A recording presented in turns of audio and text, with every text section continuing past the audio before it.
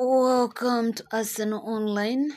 Just hit that subscription and notification button for all updates. Get to know your latest Arsenal team news, injury updates, and transfer speculations. Arsenal to battle it out with Manchester City, Liverpool, and Newcastle United for Michael Olise. Arsenal, Manchester City, and Liverpool are all also understood to be interested in Michael Olise. Olise has made it clear that he would like to leave for a Champions League side. But Newcastle hope their late push for Europa League football will be enough to entice Olise to swap South London for the North East.